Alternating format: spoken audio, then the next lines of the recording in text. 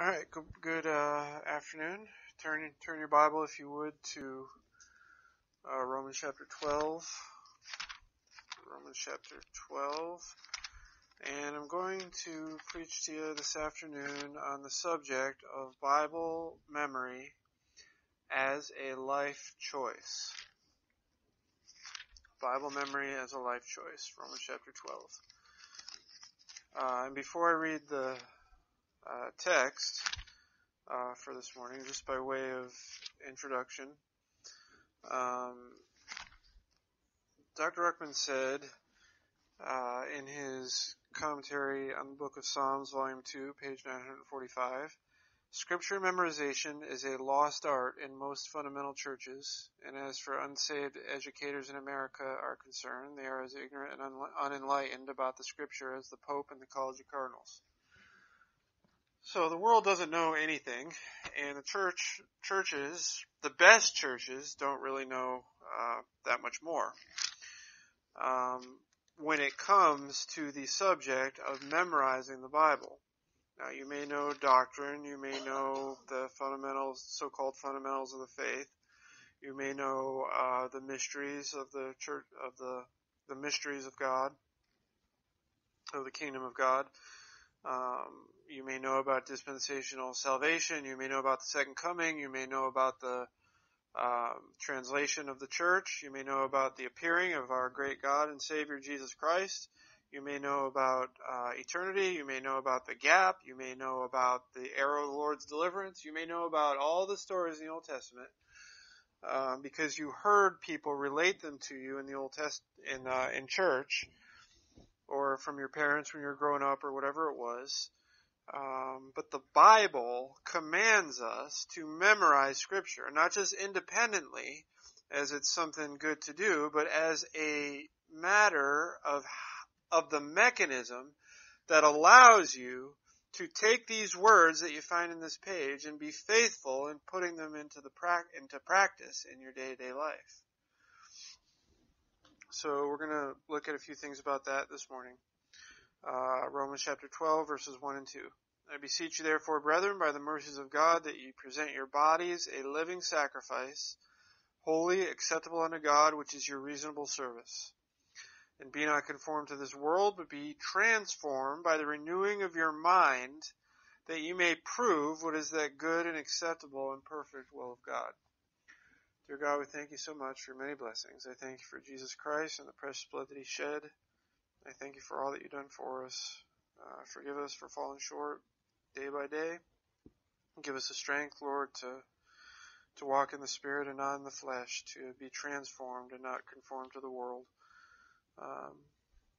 and to memorize the Word of God. Help us, Lord. In Jesus Christ's name we pray. Amen. All right, now the Bible says in verse 2, and be not conformed to this world, but be transformed by the renewing of your mind, that ye may prove what is that good and acceptable and perfect will of God. So the way to prove God's will for your life is to renew your mind instead of letting your mind think the way that it thought before. Instead of letting your mind just go about according to the spirit and the general tendency of the age. Like these days, there's a general tendency that allows homosexuality, and that is wicked and evil. That allows transgender and sex change operation, and that is wicked and evil. God, in the beginning, made them male and female. And you don't get to switch, and you don't get to choose. You are what God made you. And you can try to change, and you can not conform to societal constructs all you want to, but you're still a male or a female according to what God made you in the beginning. Amen. Not only in the beginning with Adam and Eve, but also in the beginning of your life when you were born. You're one or the other, you're not both, and you don't get to choose. And there's no other designations. Like nowadays they got 200-something plus classifications of what you can say that you are as a gender preference, but that doesn't make you anything different than what God made you. You're either a man or a woman, and maybe you're not much of a man or much of a woman, but you're certainly not a tree fairy. Amen. Man or woman. And some of you getting your hairs in your back, your little head are getting standing up, and you're getting prickly and rebellious and mad, because that's not the tendency of the world. Because the general sensibility of the world today is to prove with science and to forbid by law any teaching contrary that homosexuality and transgenderism, or whatever they're calling it, is wicked and evil. And that according to the Bible, you are what you were born when it comes to male and female. And that's an example of be not conformed to this world, be transformed by the renewing of your mind. You say, well, I'm not conformed to them because I'm not changing my gender. Yeah, but you're allowing that they should be allowed to in your mind. You're allowing that that's legitimate in some sense, in some cases, in your mind. See? It's the way that you think is what we're after here, is what the Bible says. Pay attention to the words now, but be transformed. How? Transform your body? No. Transform your heart and soul? No. In this instance here in verse 2, be transformed by the renewing of your mind. See, you're meant to change the way that you think. Let that be renewed according to what the Bible says. And that means a steady diet of truth. And there's only one source of that, my friend. And it's not me. It's the words of the King James Bible. Amen. So you might get mad at me sometimes for my, extreme views or the way that I talk about these things and my sharpness, and my hatred of evil things like homosexuality. And we're going to get, when we're in studying Romans, we'll get to abhor that which is evil and cleave to that which is good. And see, you've got to, in your mind, understand what's good and what's evil according to what God says is good and evil. Not according to the world, because they've turned it on its head. And even before they did that, your instructions are to hold fast the form of sound words, which thou hast heard of me. Not go off according to the world. Not think the same way that you thought your whole life growing up, because that's what you were taught by your parents, because that's what the people around you thought, or because that's the natural opinion that you developed in your flesh, contrary to the Word of God. You're meant to change your mind in every one of these matters to be transformed according to the renewing of the Holy Ghost. Amen. All right, now, the reason why I bring that up is because Bible memory is the primary means of doing that. The Bible says in Psalm 119, verse 11, Thy word have I hid in mine heart, that I might not sin against thee. When we studied in Romans, we studied Romans chapter 6, chapter 7, and chapter 8, and how that you're not supposed to present your body as members, as instruments of unrighteousness to sin, but you're supposed to present your bodies as members, as instruments of righteousness unto God. And the way that you do that, the way that you keep from sin, the way that you remind yourself, because sometimes you just forget. You forget that you're not supposed to look at things, certain things. You forget that you're not supposed to think about things in a certain way. You forget that you're not supposed to be talking that way. And you just go ahead and do it because you're not thinking about it. And the reason why you're not thinking about it is because you don't remember the words. And you don't remember the words because you didn't hide them in your heart.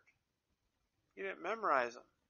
You're not thinking about them as you go through your day. You think it's like a test. Like, my husband made me memorize these verses so I can quote them. And now look, I can quote them, big deal.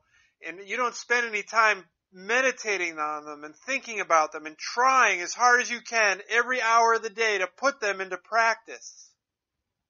So that when you're in a conversation at work and they want you to go with them and do something that you shouldn't do according to the New Testament and the Word of God, you should remember the words, but when sinners entice thee, consent thou not.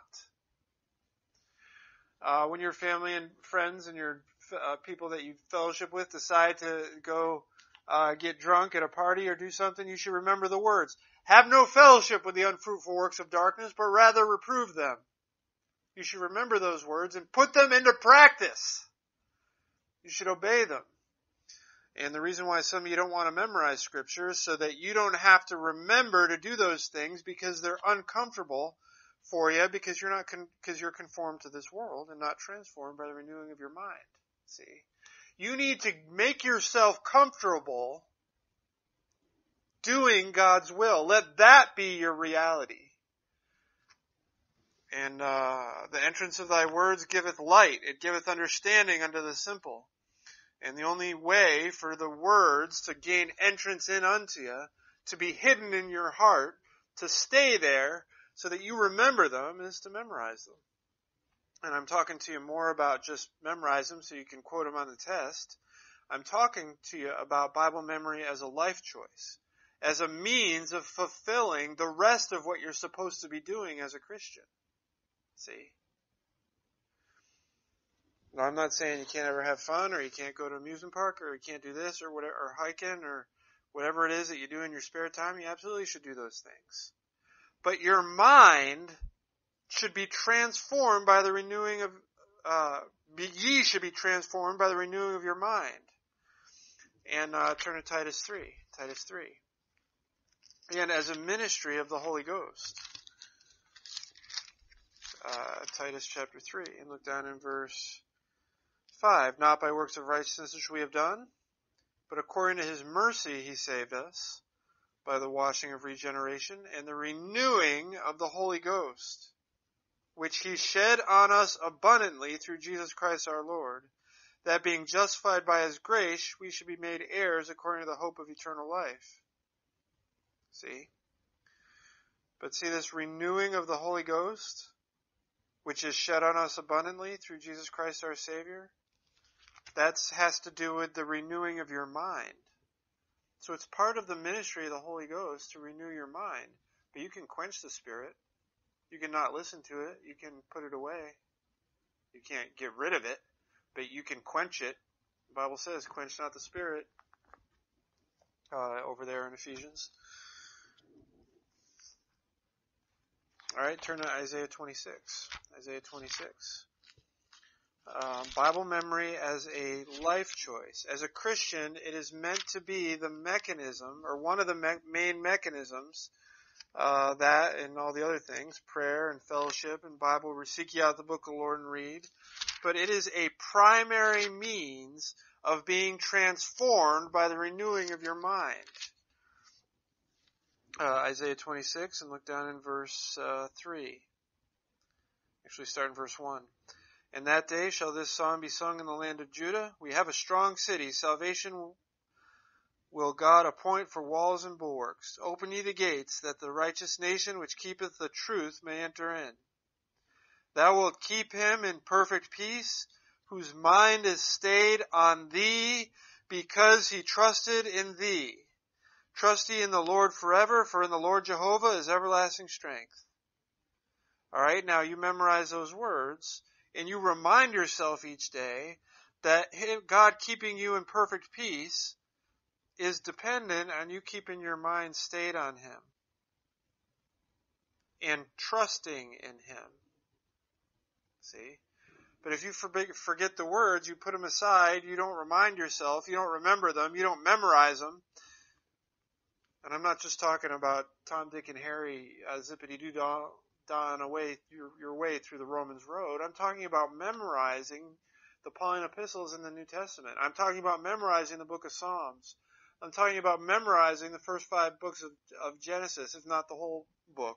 I'm talking about memorizing the things that God said in his words. Not just a handful of verses so you can check off the box and move along.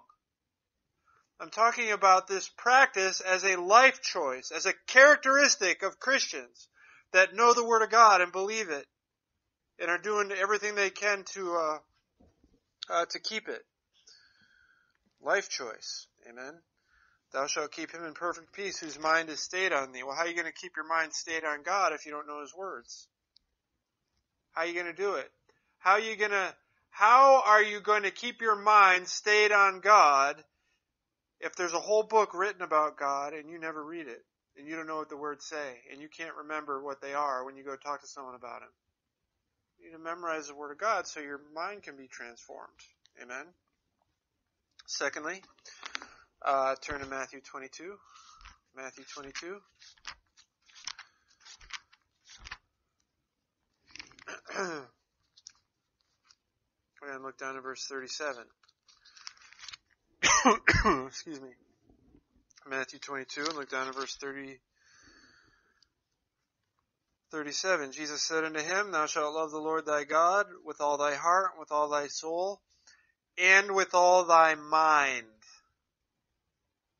This is the first and great commandment. And the second is like unto it, Thou shalt love thy neighbor as thyself. On these two commandments hang all the law and the prophets. See, all of the law and the prophets, that's the books of Moses, the books of history, the books of wisdom, and the prophets, major and minor, all of the books from Genesis to Malachi, which are in a different order in the Hebrew Bible, but I'm preaching out of the English Bible, amen. All the books from Genesis to Malachi, and further, the books from Matthew to Revelation, hang and exist for the purpose of this commandment, Thou shalt love the Lord thy God with all thy heart, with all thy soul, with all thy mind. See, you're supposed to love the Lord with your, some of you people, you're always talking to me about people, friends that you know that are Catholic. Well, they just love the Lord. No, they don't. They love their idols. They love their false church that teaches lies. They love their symbols and their statues and their high ceilings. They love their light, which they call their physical light that comes in through the windows of their cathedrals. They love their money and their prosperity. They love their organization and their hierarchy. And though they won't admit it, they even love their sex perversion among the priests, which is why they defend it. They love those things, and if they didn't, they'd leave it. They'd leave it. Mystery. The mystery of Mystery Babylon the Great, the mother of harlots and abominations in the earth. And you preachers, you should be preaching against the Catholic Church every chance you get. It's one of the things that you're charged as a steward with keeping. The fact that the Catholic Church is evil and that it will be destroyed by Jesus Christ in Revelation 17 and 18. And an entire chapter is devoted in this book to rejoicing over its destruction. Catholicism is wicked and evil. And you're supposed to love the Lord thy God with all thy heart, with all thy soul, and with all thy mind. But one of the ways in which I know that you don't, and that I don't when it's true that I'm not, is that the Bible says, if a man love me, he will keep my words. See? Why do you think he said it that way? He said it that way because keeping his words, that is to say, memorizing them, but more than memorizing them and applying them, learning them, believing them, living them out in your day-to-day life, hour by hour, is a characteristic of people that keep this commandment. Love the Lord thy God with all thy heart, with all thy soul, with all thy mind. So Jesus Christ just said it plainly. If a man love me, he will keep my words. John 14:23. John 14:23. Now see that with thy mind. All right, turn to Mark chapter 12. Mark chapter 12. And look down in verse 30. Mark chapter 12 and verse 30. And thou shalt love the Lord thy God with all thy heart, and with all thy soul, and with all thy mind, and with all thy strength. This is the first commandment, and the second is like, namely this, thou shalt love thy neighbor as thyself. There is none other commandment greater than these. So everybody in the earth, the world, they all preach this second commandment, love his neighbor as himself, and they completely disregard the first commandment. And because Christians have not memorized Scripture, it's a lost art in fundamental churches, as Dr. Ruckman said. It's a lost art. People don't generally memorize books of the Bible today. They might memorize a verse here and there, but they don't memorize books. And so they forget the first commandment, which is to love the Lord thy God with all thy heart, with all thy soul, with all thy mind, and with all thy strength. You say, well, I just can't memorize the Bible. It's just too hard for me. I'm just not skilled. I'm not naturally talented at it. Well, Did you love the Lord with all your mind and with all your strength? Did you put every ounce of your heart and soul of effort into it? Did you sacrifice your time and your energy to memorize the Word of God? No, you did every other thing that you thought should be done before the Word of God. If a man love me, he will keep my words. Turn to Luke. Turn to the book of Luke. Luke. You're so consumed by the cares of this world, or by any cares, spiritual or otherwise, that you forgot the first commandment, which is to love the Lord thy God with all thy heart, with all thy soul, with all thy mind. Luke 10 and verse 27. And he answering said, Thou shalt love the Lord thy God with all thy heart, with all thy soul, and with all thy strength, and with all thy mind, and thy neighbor as thyself. See? You're supposed to devote everything that you are and that you have to loving the Lord God. And you say, well, I do. You say that you do because you're defining love as just your emotions, the way you feel about something. But the Bible defines it as action. You're supposed to demonstrate the way that you feel by proving it, by showing it, by demonstrating it, by presenting your body as a living sacrifice to God, which is your reasonable service. By not being conformed to this world, be transformed by the renewing of your mind. It is a function of your love for God. See? Say, well, I can see, that you're supposed to love God and all that thing, but why is Bible memory? I don't teach it as a life choice, like you have to be in some kind of program or something. As long as I'm memorizing Scripture somewhere, yeah, I'm trying to be gracious to you. I've tried to be gracious to folks and say, you just do the best you can, and as long as you're doing some, that's better than none. But that is not the teaching of the Bible. Not that I shouldn't be gracious, but what you should be is love the Lord thy God with all thy heart, with all thy soul, with all thy mind, and with all thy strength. And so there's 3 times Jesus said in the Gospels what the first and great commandment was. The main commandment, the actual thing that you're supposed to be doing. Turn to Deuteronomy 6. Deuteronomy 6 and look down in verse 4. Actually start in verse 3. Hear therefore, O Israel, and observe to do it, that it may be well with thee, and that ye may increase mightily, as the Lord God of thy fathers hath promised thee, in the land that floweth with milk and honey. So that's a promise to Israel. And obedience to these commandments condition whether or not Israel got these promises, that it's well with them, that they increase mightily, and that they dwell in the land flowing with milk and honey. Verse 4, Hear, O Israel, the Lord our God is one Lord, and thou shalt love the Lord thy God with all thy heart, with all thy soul, and with all thy might. So all your heart, that's your emotions, all your soul, that's everything that you are, all your might, that's all your effort. And in the New Testament, Jesus amplifies that and says all your mind and all your strength. And look at verse 6. And these words, which I command thee this day, shall be in thine heart. Which is a direct cross-reference to Psalm 119, verse 11, which says, Thy word have I hidden in mine heart, that I might not sin against thee. Which means that memorizing the word of God, and not just that, and thou shalt teach them diligently unto thy children, and that doesn't stop when they grow up and get married. Amen. And shalt talk of them when thou sittest in thine house, and when thou walkest by the way, and when thou liest down, and when thou risest up, and thou shalt bind them for a sign upon thine hand, and they shall be as frontlets between thine eyes, and thou shalt write them upon the posts of thy house and on thy gates. But before all of those things, verse 6, and these words, which I command thee this day, shall be in thine heart. Say, Brother Jeff, what are you talking about? I'm talking about adopting the practice of daily, consistent memorization of the New Testament as a life choice commanded for all Christians, not only because it is the mechanism by which your mind is renewed in conjunction with the Holy Spirit of God, who teaches you these words as you learn them, but also it is the stated means of you showing your love for God, which is why Jesus said in John 14:23, "If a man love me, he will keep my words."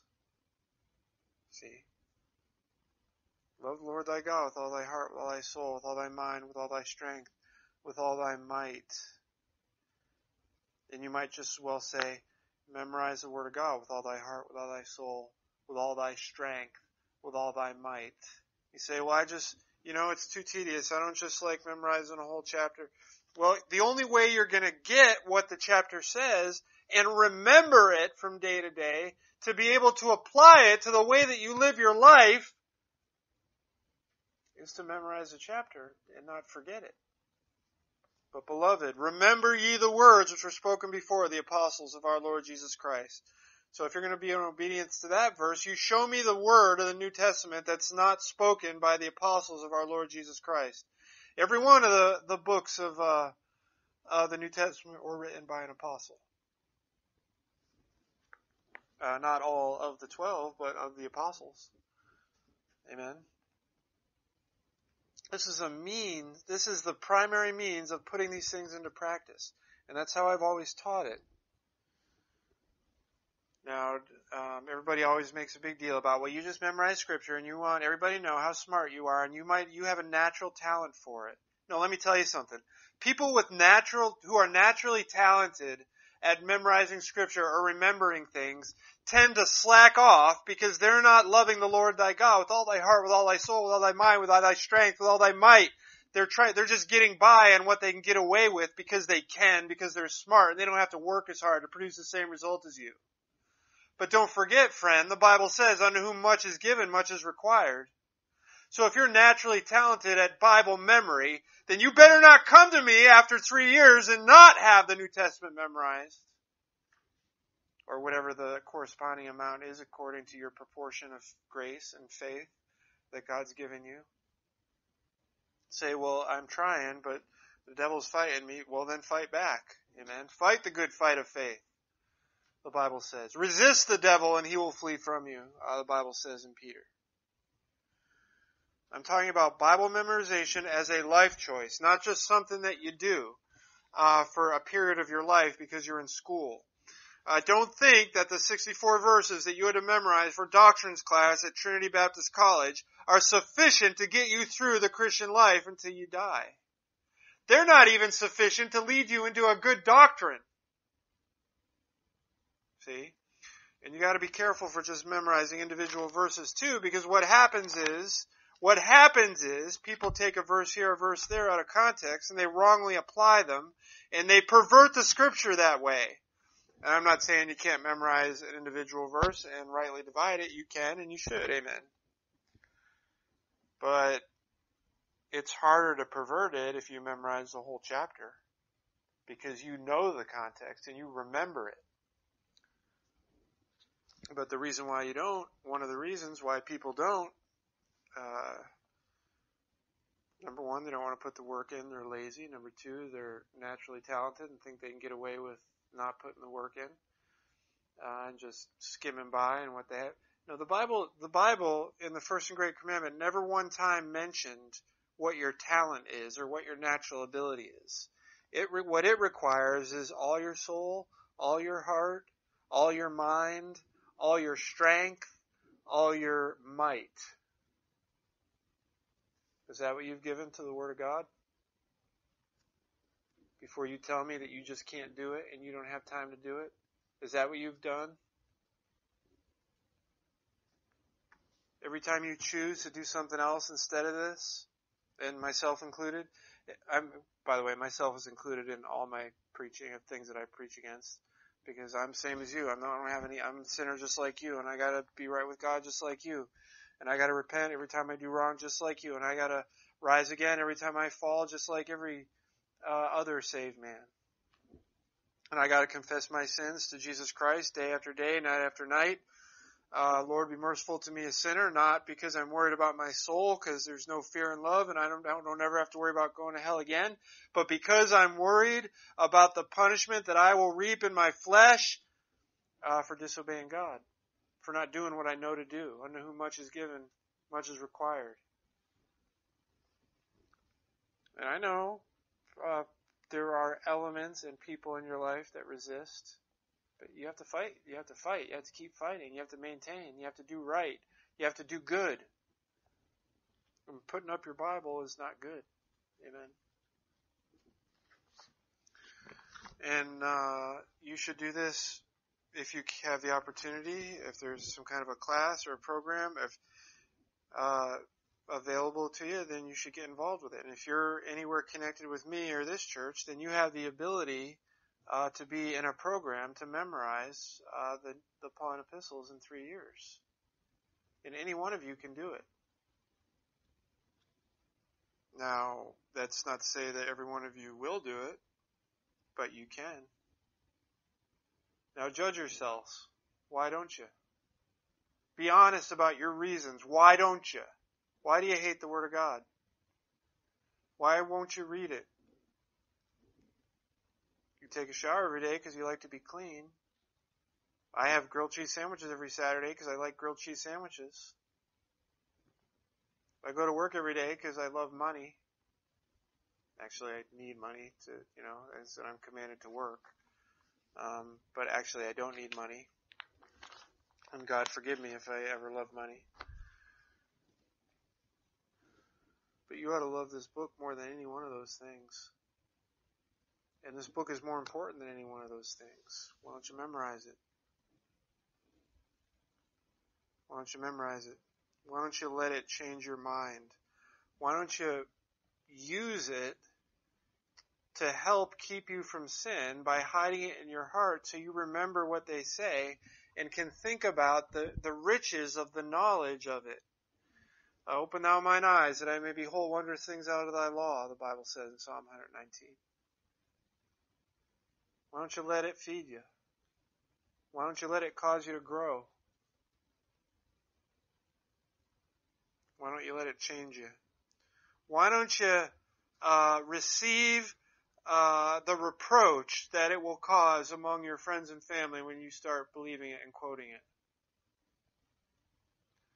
The zeal of thine house hath eaten me up, and let the reproaches of them that reproach thee fall on me, Jesus said. You go ahead and let everybody that hates you, let them hate me, because I'm so zealous for this house. I want to be a part of the sufferings of Jesus Christ. Not to imitate them and fake them, but just to follow. Just to follow. Bible memory as a life choice. As a means of activating the Christian life, of putting into practice the things that you remember that the Bible says, of connecting your life and the things that you practice with the words on the page. Let your life be a practical application of what the Bible says. And the thing that connects those two things is you remembering them, of you putting yourself in remembrance of them, of you memorizing them, of hiding them in their heart, of hold fast the form of sound words which thou hast heard of me in faith and love which is in Christ Jesus. But beloved, remember ye the words which were spoken before the apostles of our Lord Jesus Christ. How that they told you there should be mockers in the last time who should walk after their own ungodly lusts. If a man love me, he will keep my words, and my Father will love him, and we will come unto him, and make our abode with him. Now that is an added fellowship that Jesus Christ promises to people that keep his words, which is different than keeping his commandments. That is not available to people that don't hide God's word in their heart. Fellowship, added, additional, closer fellowship. I have meat to eat that you know not of. Say, what are you talking about? I'm talking about making Bible memory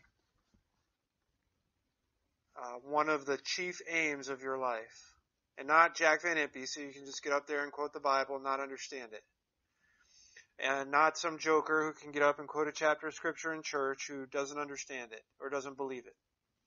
I'm talking about an immersive Christian experience. Forgive my new agey sound. I'm talking about actually practicing the things that the Bible says. You say, well, I've read the Bible, I just don't see those. Because you didn't obey them. You have to get on the conveyor belt. You have to take steps. You have to walk. You have to go down to the store and buy a Bible. You have to read it. Thou shalt keep him in perfect peace whose mind is stayed on thee because he trusted in thee. Well, I just don't have peace, so that verse isn't true. It's because your mind isn't stayed on God. You're thinking about every other thing in the world. You're thinking about your insecurities and your fears. You're thinking about your friends and your family. You're thinking about your TV show that you watch. You're thinking about your job. You're thinking about every other thing in the world, which, by the way, is the exact tactic and will of Satan, to get you to think of any other thing. So the way to fight that is to make this the main thing that you think about. And the way to do that is to hide God's Word in your heart, to memorize them, to keep them, to hold them fast, to remember them, to put yourself in remembrance of them, to be mindful of them. Bible memory as a life choice. Now, I know several people listen to these messages, and don't all show up for church. I wish you would, and I pray that you would come to church. But whether you do or not, I can show you how to memorize the Bible. And everybody that's followed the instructions has had 100% success. Now, some people haven't had success, and that's because they don't follow the instructions. But if you're just a normal person, anywhere from age 5 to age 105, you can memorize the Bible. And we'll talk in future lessons about how to go about doing that. But please call me or write me or get in touch with me, and I will help you. I will show you how you can put the rubber to the road to learn the Word of God and hide it in your heart and remember it. Amen? All right. Dear God, we thank you so much for many blessings. I thank you for Jesus Christ and the precious blood that he shed. I thank you for your words. Please help us to memorize them and be faithful in doing that, and help us to reap the fruit of doing that in the right spirit and the right way. It's in Jesus Christ's name that I pray these things. Amen.